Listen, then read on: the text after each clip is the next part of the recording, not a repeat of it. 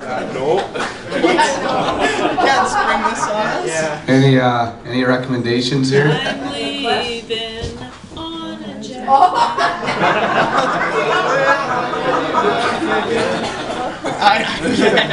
That's about it. That's good. All right, just say something. Say some words. Anything to say? Thank you. Farewell. Yep. It's better than singing, right? Yeah. Please bear with me. I lost my voice a little bit, but yeah, anyway, I just want to say, once again, thanks for all the support you guys, especially the fans, booster club supporters that you guys, just the support you had for us.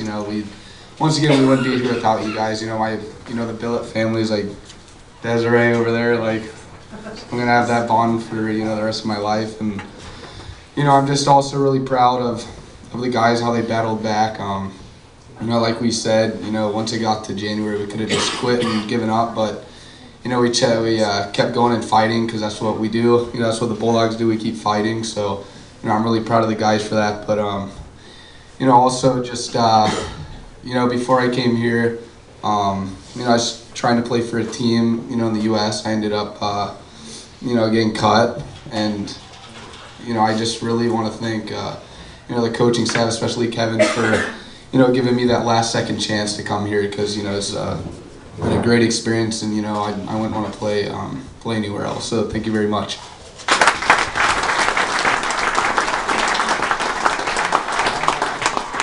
I know I already said my little spiel there, but there's two Billet families that graciously accept the boys on our nights off, or to have blow a little steam off. But oh, sorry, can you guys hear? There's two Billet families that really graciously accept the boys to come off on some of our nights off and have little excursions with all of us. So the deer sets and the Berards, just thank you so much.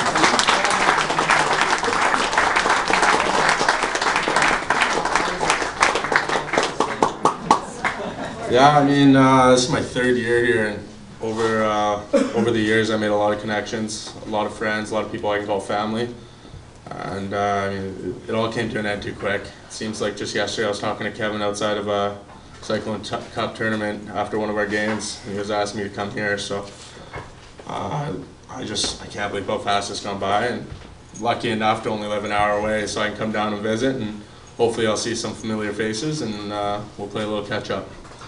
Thank you for an amazing experience, Mark.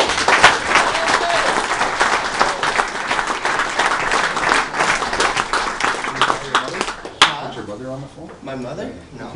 I know I haven't been here too long. Just want to say thank you to everyone in this room coming here from Surrey.